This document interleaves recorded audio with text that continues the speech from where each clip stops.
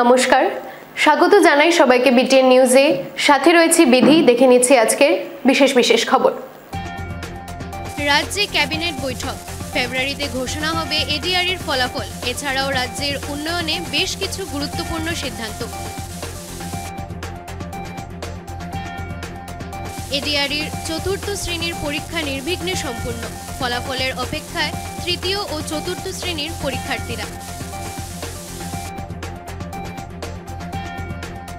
বলপূর্বক নাবালিকা বিয়ের পর খুন, মামলার পরও অভিযুক্তরা গ্রেফতার না হওয়ায় ক্ষোভ।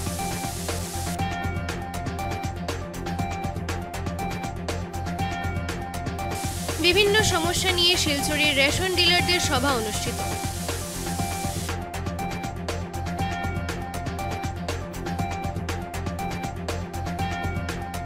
রোগীকে দেওয়া রিপোর্ট সঠিক ছিল, অভিযোগ খণ্ডন ডাক্তার পুলক দাসের।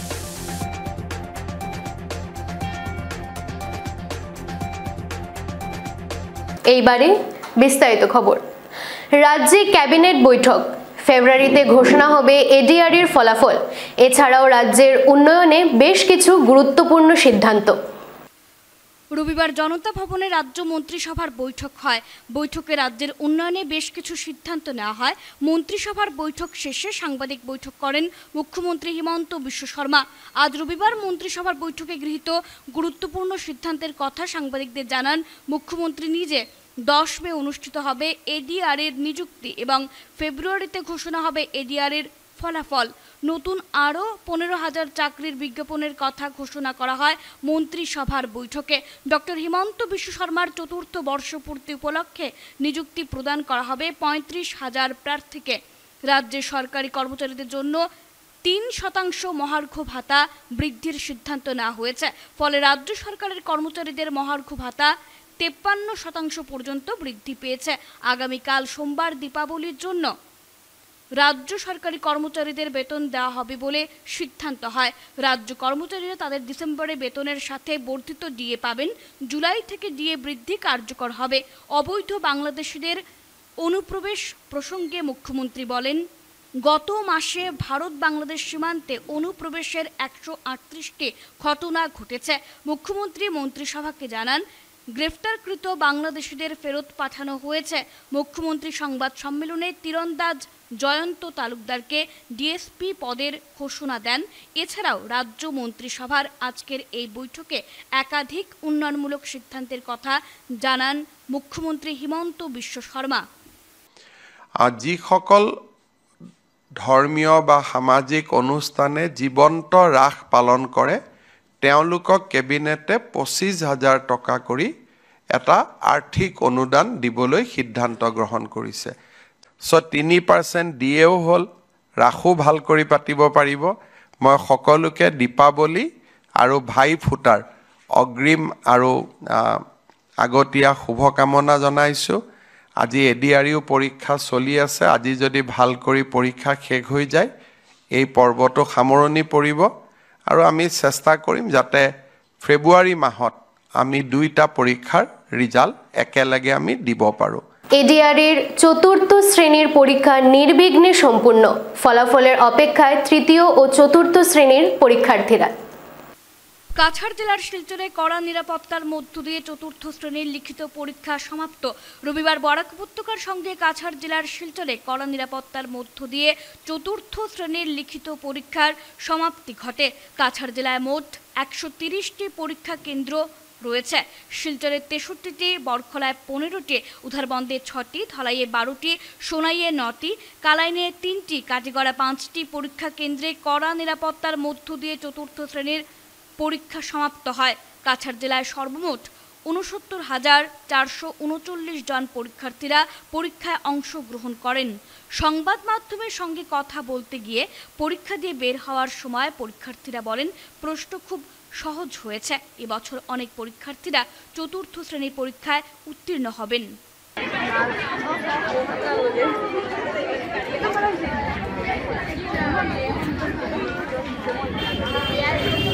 নাবালিকা বলপূর্বক বিয়ের পর খুন, মামলার পরও পুলিশ অভিযুক্তদের গ্রেফতার না করায় ক্ষোভ।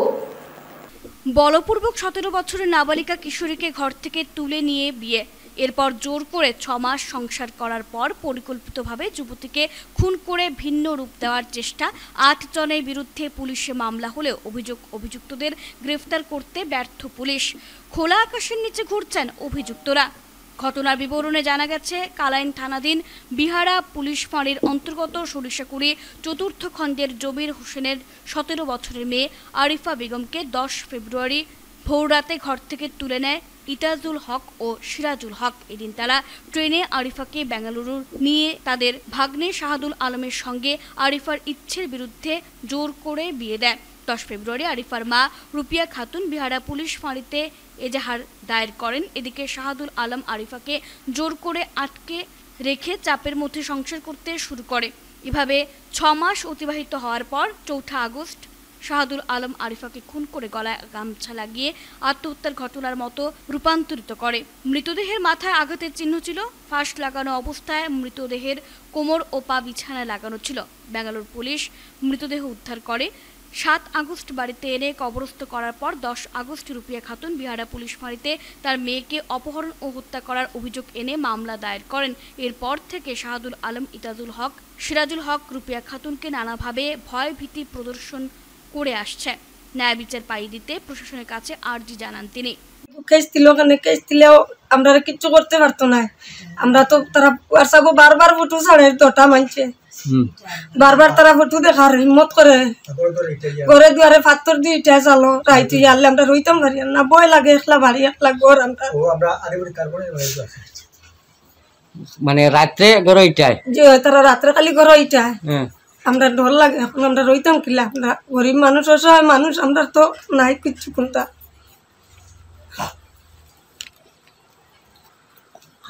আমি পুলিশের কাছে চাই আর আমার মেয়েরে নেয়া হত্যা করি মারছন, তারা ফেলাই দিছন, শেষ করে লইছন। এখন উপযুক্ত বিচার আপনার তোর কাছে চাই আর। বিভিন্ন সমস্যা নিয়ে শিলচরে রেশন ডিলারদের সভা রবিবার অনুষ্ঠিত হলো। অফিসে জমা দেন, তাও লিগ্যাল ফর্মের মধ্যে, তাহলে একটা প্রিন্ট করে বাইট করতে গেলে বাকি শিলচর যাও, শুধু মেশিনে হয় সাবমিট করলাম। 5 দিন যায়নি, এদিকে 1 থেকে 10 ভিতরে রেশন ডিস্ট্রিবিউট করবো না রিপোর্ট তৈরি করবো, এইটা কেন? 5 দিন পাস হলো, চৌবাই সঙ্গে রেশনটা বিক্রি করে নি, তখন আবার কি বললো লিগ্যাল টোটাল কমিশন হয় 4-5 হাজার টাকা নাই মাসে। আর কিন্তু আমি বলতে চাই, যেহেতু আজকে বিশিষ্ট আমাদের দেখুন আমাদের আছেন, আমি ফ্রি ফ্র্যাঙ্ক কথা বলছি, এমএনও কিনা সেটা আমাকে বলে লিখে মেনটেন করবো। কাজটা হয়নি কেন করে দেখো। আমি বিশিষ্ট অনুরোধ করবো সব ডিলারের মধ্য থেকে, সব ডিলারের পক্ষ থেকে, আমাদের এহেন পরিশ্রম, এহেন দুষ্কৃত কর্মগুলো, এগুলো থেকে আমাদেরকে একটু আপনারা দূরিয়ে রাখবেন। এবং আমি যদি বলি আমি উনার পরিচিত,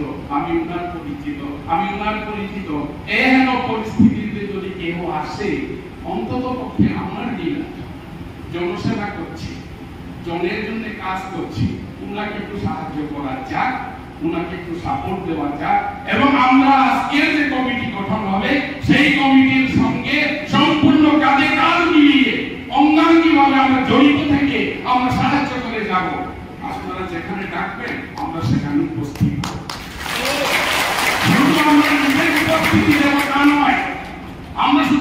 উপস্থিতি দেব তা নয়, আমাদের যদি ক্ষমতা থাকে, যদি কোনো একটা বুদ্ধিজীবী হয়, সব বুদ্ধির যদি প্রয়োজন হয়, এমনকি 5-10 টাকাও প্রয়োজন হয়, তা তো সবাই লাগবে। আজকে এখান থেকে ভেজা লাগে, সেই জন্য যদি কোনো একটা আর্থিক একটা ফান্ড যদি গঠন করতে হয়, সেটাও যেন আজকে কমিটির মধ্যে থাকুক, যে প্রত্যেক ডিলার অন্তত মাসে 5 টাকা করে রোগীকে দেওয়ার রিপোর্ট সঠিক ছিল অভিযোগ খণ্ডন করে বললেন ডাক্তার পুলক দাস। রোগীকে ভুল রিপোর্ট দেওয়ার অভিযোগের পরিপ্রেক্ষিতে রবিবার এক সাংবাদিক সম্মেলনে চিকিৎসক ডাক্তার পুলক দাস বলেন, তার পরামর্শে আল্ট্রাসাউন্ড সোনোগ্রাফি করান রেজিয়া বেগম।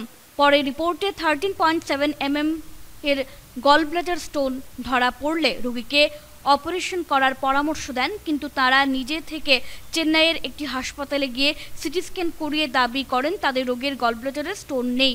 পুলক দাসের মতে সিটি স্ক্যান ও আলট্রাসাউন্ড সোনোগ্রাফি এক নয়। সেই হিসেবে তিনি আবার পরামর্শ দেন যে তারা যেন পুনরায় আলট্রাসাউন্ড সোনোগ্রাফি করান। এদিকে হেলথ কেয়ারের তরফে মুস্তাফিজুর মজুমদার ও রেডিওলজিস্ট ডক্টর নবনীতা পাল জানান তাদের রিপোর্ট সঠিক। তিনি বলেন তাদের সাথে কোনো পরামর্শ না করে অযথা বরাকের সব ল্যাব বা ডক্টরদের বিরুদ্ধে অভিযোগ আনা ঠিক হয়নি। তারা নিজের ইচ্ছাই তারা চেন্নাই গেছে অ্যাপোলো হসপিটালে, যেটা খুব রিনাউন্ড হসপিটাল আমাদের কান্ট্রিতে। তো ওইখানে গিয়া তারা এই গলব্লাডার স্টোনটা ক্লারিফাই করার লাগে বা ভেরিফাই করার লাগে এটা আছে কিনা তারা একটা সিটি স্ক্যান করাইছে। তো আমি মনে করি CT scan is not the appropriate mode of diagnosis of gallbladder stone.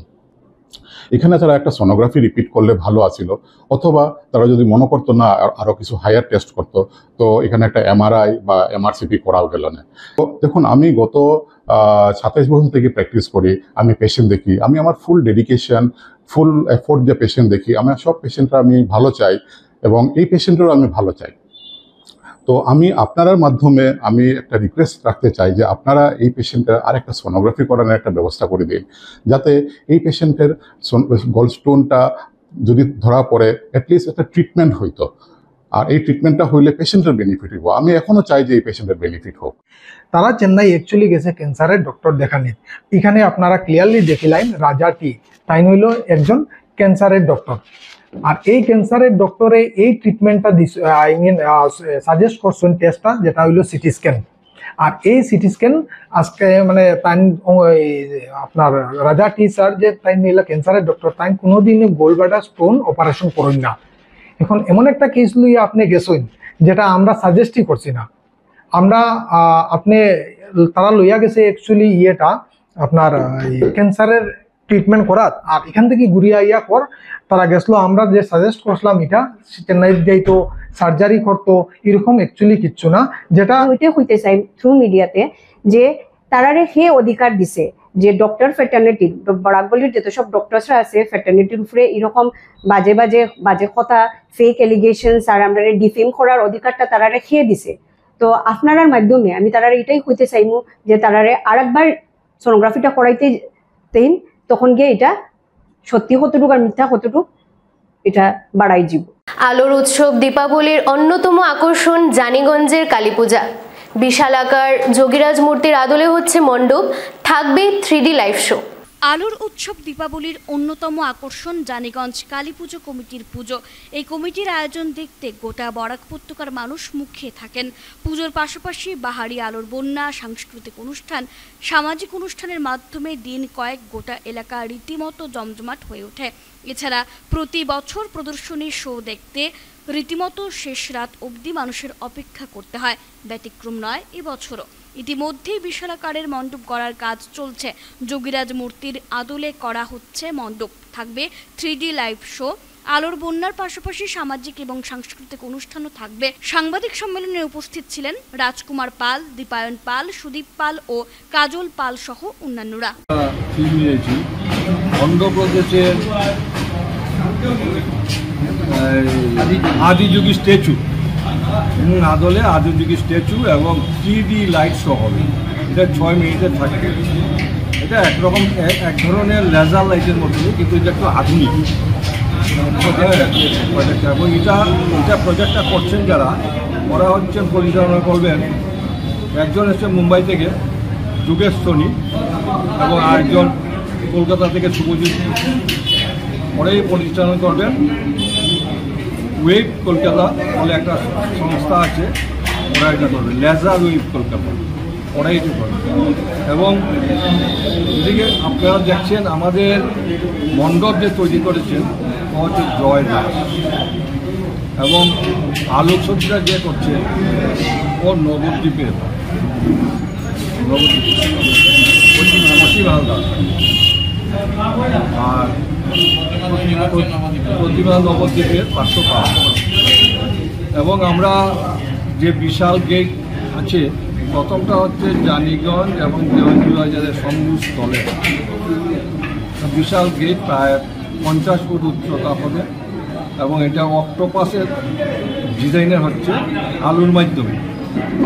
দ্বিতীয় বড় গেটটা হচ্ছে জানিগঞ্জ এবং কোলাপুর সংযোগস্থল, এটা টাওয়ার গেট, এটাও এরকমই হাইট হবে মোটামুটি 50 ফুট।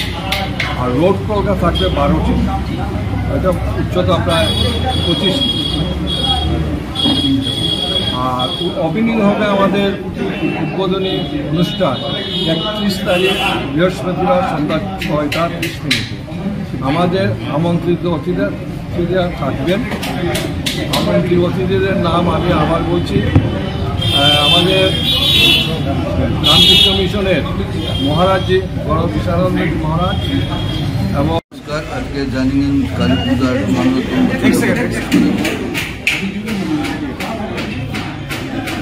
নমস্কার। জানিগঞ্জ কালী পূজার আজকে 54তম বছর আমরা প্রবেশ করেছি। এখানে প্রত্যেক বছরই নতুন নতুন হিসাবে কোনো থিম নিয়ে আসা হয়। এবার আমরা অন্ধ্রপ্রদেশের থিম নিয়ে আসছি। আর লেজার শোর মাধ্যমে আমরা এখানে শিবের নতুন নতুন রূপ দেখানো হবে, ওইগুলো দেখানো হবে। বাকি আমাদের প্রেসিডেন্ট আছে, আমাদের অ্যাডভাইজার আপনাদেরকে পুরো জানকারি দিয়েছেন। এখানে ট্রাফিকের সমস্যা যে আপনারা জিজ্ঞাসা করেছেন, লোকাল প্রশাসন আমাদের লোকে পুরো সাপোর্ট করবে। আমরা প্রশাসনকে আমাদের কমিটির লোকরাও সাপোর্ট করবে, তাকে পাবলিক বেশি মানুষ আসে এখানে পূজা ভোগ করতে পারে, দেখতে পারে, আর এই লেজের শোগুলো দেখে আনন্দ নিতে পারে। এখানে প্রসাদ দেওয়া হয়, পুরস্কার বিতরণ করা হয়, এগুলো আমাদের প্রেসিডেন্ট আপনাকে বলেছেন। সবাইকে নিবেদনতে থাকবো, বেশি সময় আসে এখানে পূজা আনন্দ শান্তি সুস্থভাবে আসে পূজা দেখে। সবাইকে আগামী কালী পূজার পাবলিক শুভেচ্ছা। দ্য অ্যাপোস্টলস কালী পূজায় ফুটে উঠবে নারী শক্তির মর্যাদা। মহিলাদের সুরক্ষা ও নিরাপত্তা সম্পর্কে জনগণকে সচেতন করার পাশাপাশি কলকাতার আরজিকর মেডিকেল কলেজ কাণ্ডকে মণ্ডপ সজ্জায় তুলে ধরার উদ্যোগ হাতে নিয়েছে মালুগ্রামের the apostles Kali Puja committee. রবিবার আয়োজিত এক সাংবাদিক সম্মেলনে বক্তব্য রাখতে গিয়ে কমিটির সদস্যরা পুজো আয়োজনের প্রস্তুতি সম্পর্কে জানান। 43তম বর্ষপূর্তি উপলক্ষে সমাজের সৌজন্যমূলক পুজো তুলে ধরার প্রচেষ্টায় আরজিকর কাণ্ডকে জনসমক্ষে প্রস্তুত করার উদ্যোগ নিয়েছেন তারা। নারী শক্তির মর্যাদাকে অক্ষুণ্ণ রাখার পাশাপাশি মহিলাদের সুরক্ষা ও নিরাপত্তা সুনিশ্চিত করতে জনগণকে সচেতন করাই কমিটির মূল লক্ষ্য। প্রতিমা তৈরিতে মা কালীর রুদ্ররূপ তুলে ধরা সহ থাকছে লাইভ শো। আলোকসজ্জার মধ্যেও সেই একই চিত্র প্রদর্শনী করা হবে। বিরোধী লোকদেরকে তিনি হত্যা করবেন এবং ওনার সঙ্গে মহাদেব থাকবেন, সেটা আপনারা প্রতিমাতে দেখতে পাবেন। এবং আমাদের এখানে একটা লাইভ শো হবে, যেখানে 5 মিনিট 10 সেকেন্ডের একটা শো হবে। 10 মিনিট পর সেই লাইভ শো চলবে, যেখানে দেখানো হবে শ্যামাকালী এবং রক্ষাকালী, মা কালী কীভাবে মুখোশধারী সেই সব লোকদেরকে হত্যা করবেন, সেটা লাইভ শোতে আমরা এখানে বিভিন্নভাবে দেখানো হবে। এবং মূলত আমাদের এখানে আগামী মঙ্গলবার আমরা একটি আর্ট কম্পিটিশন করছি। সেই আর্ট কম্পিটিশনের মূল থিম হচ্ছে গিয়ে আরজিকর ইনসিডেন্ট, এবং আমরা রেখেছি ক্লাস 9-এর ঊর্ধ্বে যারা আছে সেটা একটা অ্যাওয়ারনেসের জন্য সচেতনমূলক একটা আর্ট কম্পিটিশন। এবং এই আর্ট কম্পিটিশনে আমরা কিছু প্রাইজও রেখেছি। আমরা যেটা মানে সোশ্যাল মিডিয়া হোক বা আপনার প্রিন্ট মিডিয়া হোক, আমরা যা শুনতে পেরেছি তার উপরে বেস করে আমাদের এই থিমটা। দেখুন, মেয়েদের স্বাধীনতা বা মেয়েদের যেটা সুরক্ষা নিরাপত্তা, এটাই আমাদের মেন উদ্দেশ্য। এবং সবাইকে এই ব্যাপারে একটু সজাগ করার জন্য আমরা করেছি এটা। আর যে অমানবিক ঘটনাটা ঘটেছে, এটা ন্যায় বিচার যেটা হয় সেটার প্রতি আমরা লক্ষ্য রেখে আমাদের এই থিম আমরা এবারে করেছি। সরকারের হয়ে অনেক কিছু কাজ করি আমরা, কিন্তু সরকার থেকে কোনো সরকারি সাহায্য পাই না আজ পর্যন্ত। আপনি ডিফরেস্টেশন বলুন, বন্যপ্রাণী বলুন, অ্যানিমেল নিয়ন্ত্রণ, তো আমি আপনাদের মাধ্যমে সরকারকে অ্যাপিল করতে চাই যে যদি আমাদের সরকার কিছু সাহায্য করে তাহলে আমরা আরও বিভিন্ন দিকও তুলে ধরতে পারি সমাজের সামনে। কারণ আমরা প্রতিবারই চেষ্টা করি যে সমাজকে কিছু মেসেজ দেওয়ার আমাদের এই পূজার মাধ্যমে। এবছর 97তম বছরে পা দিয়েছে আর্যপট্টি কালী পূজা কমিটি। এবছরের থিম মেক্সিকো সিটির হন্টেড আইল্যান্ড। 72 বছর আগে এই আইল্যান্ডে জলে ডুবে এক শিশুর মৃত্যু হয়। পরবর্তী সময় আইল্যান্ড ছেড়ে প্রায় সবাই অন্যত্র পাড়ি দেন। বিশেষত রাতের বেলা এই আইল্যান্ডে কেউ থাকেন না, কিন্তু বর্তমান সময়ে পর্যটকদের কাছে আকর্ষণের একটা অন্যতম কেন্দ্রবিন্দু। যারা যান এই আইল্যান্ড দেখতে সবাই হাতে কোনো পুতুল নিয়ে রেখে আসেন। হন্টেড আইল্যান্ডের দৃশ্যই তুলে ধরা হচ্ছে এবছর আর্যপট্টি দুর্গাবাড়ি কালী পুজো কমিটির আয়োজনে। 1 নভেম্বর প্রাক্তন ডেপুটি স্পিকার আমিনুল হক লস্কর মণ্ডপের উদ্বোধন করবেন। পুজো চলবে 3 দিন, থাকবে প্রসাদ বিতরণের আয়োজন সহ সামাজিক সাংস্কৃতিক অনুষ্ঠান। আজ এক সাংবাদিক সম্মেলনে একথা তুলে ধরেন সম্পাদক জয়দীপ চন্দ, কার্যকরী সভাপতি রঞ্জিত চৌধুরী, সহসভাপতি বন্যী শিখা দেব প্রমুখ। ওইটার নাম হচ্ছে মেক্সিকোতে জকি মিল্কো আইল্যান্ড, যেটাতে কেউ থাকে না, সবাই যায় গিয়ে ভিজিট করে, এখানে একটা পুতুল রেখে আসে। যেরকম ইচ্ছা বাঙ্গা পুতুল হোক ভালো পুতুল, এখানে কেউ কোনোদিন রাত্রে থাকেনি। এখানে একটা যে 72 বছর আগে একটা ছোট বাচ্চা মানে নদীতে পড়ে মারা গিয়েছিল, তারপর থেকে ওই জায়গাটাতে কেউ যায় না। তারপর ইনহেরিটেজের জন্য মেক্সিকো সিটি ওইখানে ইনহেরিটেজের ঘটনা হচ্ছে ভিজিটার্সরা যায়, সবাই গিয়ে একটা পুতুল ওই বাচ্চার আত্মা সদ্গতির জন্য দিয়ে আসে, কিন্তু কেউ রাত্রে থাকে না। তো পুতুলগুলো দেখেন যদি আপনার আইল্যান্ডে যান, আপনার দিনের বেলায় মানে শিহরণ উঠে যায়, রাত্রে থাকা তো অন্য করে। তা আমরা ওই আইল্যান্ডটাই এখানে তৈরি করার চেষ্টা করছি, যতটুকু সম্ভব নয় পুরোটাই আইল্যান্ড একটা, তো আমরা চেষ্টা করবো যতটুকু সম্ভব যাতে আমরা যারা দর্শকরা আসবে এই দেখে আনন্দ পায়। আমাদের আর্যপট্টির এই দুর্গাবাড়ির কালী পূজা, আপনারা জানেন এই অঞ্চলের একটা প্রসিদ্ধ কালী পূজা। এই কালী পূজায় আমরা বিভিন্ন রকমভাবে মানুষকে আকৃষ্ট করার জন্য, বিশেষ করে বাচ্চাদের আনন্দ দেওয়ার জন্য আমরা বিভিন্ন ভূতের নাচ আমরা করি, এবছরও করি। যারাই নাচ দেখতে আসে সবাইকে আমরা এই জলযুগে আপ্যায়িত করি, এবছরও আমরা করব। আমরা জানেন আপনারা, আমরা দুর্গা পূজায় 2 থেকে 2.5 হাজার মানুষকে অন্নভোগ খাওয়াই প্রতিদিন। 3 দিন আমরা 2 থেকে 2.5 হাজার মানুষকে অন্নভোগ খাওয়াই, এবং নির্বিচারে যে আসে, সে হিন্দু মুসলমান বৌদ্ধ খ্রিস্টান যেই লাইনে আসে সেই পায়, গরিব দুঃখী কাউকে আমরা বারণ করি না। পঞ্চায়েত নির্বাচনকে সামনে রেখে সোনাইয়ে সভা করল অসম গণ পরিষদ। পঞ্চায়েত নির্বাচনকে সামনে রেখে দলের ভিত মজবুত করতে এক সভার আয়োজন করছে অসম গণ পরিষদ। একই উদ্দেশ্যে কেন্দ্রীয় কমিটির সাধারণ সম্পাদক তথা বরাক উপত্যকার পর্যবেক্ষক সুনীল ডেকার উপস্থিতিতে রবিবার সোনাই বাজারের মাল্টিপারপাস হলে আয়োজিত হয় অগপ রাজনৈতিক কর্মশালা। এই কর্মশালায় দলের কাছাড় জেলার সভাপতি কবির আহমেদ বরভুইয়ার উদ্যোগে বেশ কয়েকজন লোক দলে যোগদান করেন। সোনাই পরিষদের সভাপতি শাহাবুদ্দিন লস্করের সভাপতিত্বে কর্মশালায় সুনীল ডেকা বলেন, সোনাইয়ের বর্তমান বিধায়ক করিমউদ্দিন বরভুইয়া একসময় কংগ্রেস দলে ছিলেন, আজ তিনি এআইইউডিএফ দলের বিধায়ক। জেলা সভাপতি কবির আহমেদ বরভুইয়া বলেন, সোনাইকে উন্নতির দিকে নিয়ে যেতে হলে কংগ্রেস ও এআইইউডিএফ দলকে সরাতে হবে। এদিন দলের কাছাড় জেলার সভাপতি কবির আহমেদ বরভুইয়ার হাত ধরে প্রায় 100 জন পুরুষ ও মহিলারা অগপ দলে যোগদান করেন। আমি 4টা সমষ্টিত খেলিম, বিহালীত খেলিব CPIM। তেওঁ ঘোষণা কৰি দিলে, তেওঁ ক'লে যে আমাৰ CPIMৰ আমি সেইটো এৰি দিছোঁ, মই সন্মিলিত মঞ্চৰ সভাপতি হিচাপে। কিন্তু তেওঁ গমেই নাপালে, তেওঁ ৰাজ্যিক সভাপতি, তেওঁ গমেই নাপালে যে কংগ্ৰেছে এইটো সন্মিলিত মঞ্চক প্ৰতাৰণা কৰি কংগ্ৰেছৰ টিকেট দিলে, আৰু তেওঁ তাত প্ৰতিবাদ কৰিব নোৱাৰিলে। তেওঁ উপায় নাপাই ক'লে যে মই সন্মিলিত মঞ্চৰ পৰা পদত্যাগ কৰিম। অৰ্থাৎ তেওঁৰ কোনো গাছ নাই, তেওঁৰ কোনো মানে শক্তি নাই হাইকমাণ্ডৰ বিৰুদ্ধে থকাবৰ কাৰণে। মই আৰু এটা উদাহৰণ দিছোঁ। আজি অসমত ডাঙৰ ডাঙৰ 2টা উদ্যোগ আছিল, এটা জাগিৰোড কাগজ কল পেপাৰ মিল আৰু এটা কাছাৰ পেপাৰ মিল। এই 2টা পেপাৰ মিল এটা সময়ত ভালেই চলিছিল। আমার যুব ভারতের প্রথম বার্ষিকী উপলক্ষে ফাটক বাজারে স্বচ্ছতা অভিযান। ভারত সরকারের যুব কল্যাণ মন্ত্রণালয়ের উদ্যোগে আমার যুব ভারতের প্রথম বার্ষিকী উদযাপনের লক্ষ্যে সারা দেশের 500টি জেলার সাথে কাছাড় জেলায় রবিবার শিলচর ফাটক বাজার এলাকায় স্বচ্ছ ভারত অভিযান কার্যক্রম অনুষ্ঠিত হয়। Silchar food grains merchant association ও অন্যান্য সংগঠনের সহযোগিতায় কাছাড়ে আয়োজিত কার্যক্রমে জেলার প্রায় 100 স্বেচ্ছাসেবক পরিচ্ছন্নতা অংশগ্রহণ করেন। এই কর্মসূচিতে অন্যান্যদের মধ্যে উপস্থিত ছিলেন ফাটকবাজার মার্চেন্ট অ্যাসোসিয়েশনের সভাপতি প্রণব পাল চৌধুরী, ফুডগ্রেন্স মার্চেন্ট অ্যাসোসিয়েশনের সাধারণ সম্পাদক দীপক পাল, সদস্য Pawan Kumar Jain, NSS programme officer Manoj Ghosh, Dipendu Das, Pinak রায়, রহিম উদ্দিন লস্কর, নির্মল রবি দাস, রুমিনা বেগম লস্কর প্রমুখ। ধন্যবাদ জানাই মাই ভারতের এনজিওর সঙ্গে যারা বিভিন্ন অর্গানাইজেশন এখানে এসেছেন, তাদের আমরা ফাটকবাজার মার্চেন্ট অ্যাসোসিয়েশন এবং শিলচর ফুডগ্রেন্স মার্চেন্ট অ্যাসোসিয়েশনের তরফ থেকে আমাদের আন্তরিক শুভেচ্ছা, ভালোবাসা।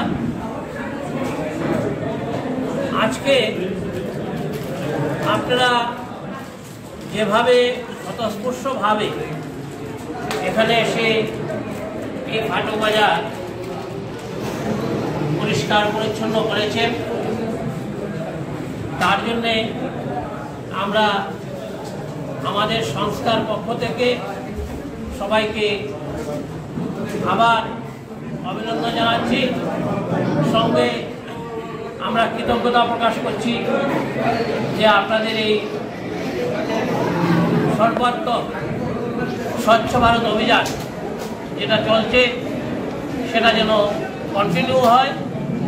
আমাদের শিলচর ফুডগ্রেন্স মার্চেন্ট অ্যাসোসিয়েশনের পক্ষ থেকে আমরা যতটুকু সাহায্য সহযোগিতা আপনাদের করতে পারবো, করার চেষ্টা করব এবং আগামী দিনেও আপনাদের আমরা চেষ্টা করব যাতে আপনাদের সাহায্য সহযোগিতা করতে পারি।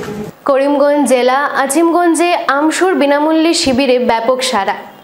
ছাত্র সংগঠন আমসুর করিমগঞ্জ জেলা committee O north east institute of neuro science নেইন্সের ব্যবস্থাপনায় বিনামূল্যে এই নিউরো চিকিৎসা শিবিরের শুরুতেই শিলচর মেডিকেল কলেজের নিউরো সার্জারি বিভাগের প্রধান চিকিৎসক সম্বুদ্ধ ধরকে আমসুর পক্ষ থেকে জাঁকালো সংবর্ধনা দেওয়া হয়। আমসুর কেন্দ্র কমিটির সাংগঠনিক সম্পাদক কাজী সাদিক আক্তারের নেতৃত্বে আমসুর করিমগঞ্জ জেলা কমিটির পক্ষে মোহাম্মদ সালমান, ওয়াহিদুজ্জামান, আসিমিয়া এমভি স্কুলের প্রধান শিক্ষক শামসুল হক এতে তিনি বিশিষ্ট চিকিৎসক সম্বুদ্ধ ধরের বিশেষ অবদানের কথা উল্লেখ করেন। পাশাপাশি বিশিষ্ট চিকিৎসক সম্বুদ্ধ ধর বলেন, এ পর্যন্ত অসমের পাশাপাশি ত্রিপুরা ও মিজোরামে এই ধরনের প্রায় 15 থেকে 16টি শিবির সম্পন্ন হয়েছে, এতে যথেষ্ট সাড়াও পাওয়া যাচ্ছে। উক্ত শিবিরে আজ দিনভর ব্যাপী মোট 122 জন রোগীর স্বাস্থ্য পরীক্ষা করে বিনামূল্যে প্রয়োজনীয় ওষুধ তুলে দেওয়া হয়। স্যারে আমাদেরকে 15 দিন পরে আমার সাথে স্যারে নিজে ডক্টর সম্বুদ্ধ স্যারে নিজে যোগাযোগ করেছে, বললেন যে সাদিক তোমার এটা আমরা গ্রান্ট করেছি, তো তুমি একটা ডেট দিয়ে দিলাম। বললাম স্যার আপনি ডেট দিলে ভালো হবে। তো স্যার বললেন যে 27 অক্টোবর 2014 ও 2024 আপনি তুমি যদি পারো তাহলে তুমি করো না। তাই বললাম স্যারকে সাথে সাথে সম্পূর্ণ অ্যাড্রেস, লোকেশন বা ভেন্যু সব কিছু আমরা দিয়ে দিয়েছি। সেহেতু আজকে এখানে প্রোগ্রাম করা হচ্ছে। আমরা মূল উদ্দেশ্য হলো ওলাসা মাইনরিটি স্টুডেন্টস ইউনিয়ন আমসুর মূল উদ্দেশ্য হলো যেখানেই মানুষ বিপন্ন সেখানেই আমসু সহায়তা করে থাকে। মিজোরামও করেছি, মানে এর বেশি 15 হতে বেশি অনেকগুলো হবে ক্যাম্প করেছি। তো আমরা এটার মধ্যে কিছু ফ্রি ওষুধ বিতরণ করি, ফ্রি টেস্ট করি যেগুলো নার্ভের টেস্ট, আর ফ্রিতে পেশেন্ট দেখি। যেটা মেইন উদ্দেশ্য হচ্ছে গিয়ে পেশেন্ট অনেক সময় পৌঁছাতে পারে না। আমাদের নার্ভের পেশেন্ট অনেক সময় বেশিরভাগ পেশেন্ট থাকে যে পায়ে চলতে পারে না, হাঁটতে পারে না, স্ট্রোক হয়েছে বা অনেক গরিব আসতে পারছে না বা এসে হয়তো আমাকে দেখাতে পারেনি। তো আমি চেষ্টা করি যে বিভিন্ন জায়গায় আলাদা আলাদাভাবে গিয়ে যারা পারছে না ওরা ওদের মধ্যে দেখতে পারি, যারা পারছে ওরা তো আসছে, যারা পারছে না ওদের মধ্যে দেখতে পারি। ওই জন্য আমরা ক্যাম্প করি। তো আজকে এই জন্য এখানে এসেছি। এখানে আসার আগেও একটা ক্যাম্প করেছিলাম আমরা, তখন দেখে নিচ্ছি আজকের বিশেষ খবর আরও একবার। রাজ্যে ক্যাবিনেট বৈঠক, ফেব্রুয়ারিতে ঘোষণা হবে এডিআর-এর ফলাফল। এছাড়াও রাজ্যের উন্নয়নে বেশ কিছু গুরুত্বপূর্ণ সিদ্ধান্ত। এডিআর-এর 4র্থ শ্রেণীর পরীক্ষা নির্বিঘ্নে সম্পূর্ণ, ফলাফলের অপেক্ষায় 3য় ও 4র্থ শ্রেণীর পরীক্ষার্থীরা। বলপূর্বক নাবালিকা বিয়ের পর খুন, মামলার পরও অভিযুক্তরা গ্রেফতার না হওয়ায় ক্ষোভ।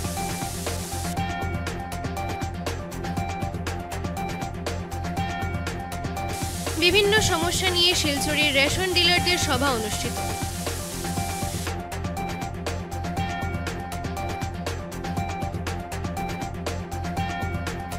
রোগীকে দেওয়া রিপোর্ট সঠিক ছিল অভিযোগ খণ্ডন ডাক্তার পুলক দাসের।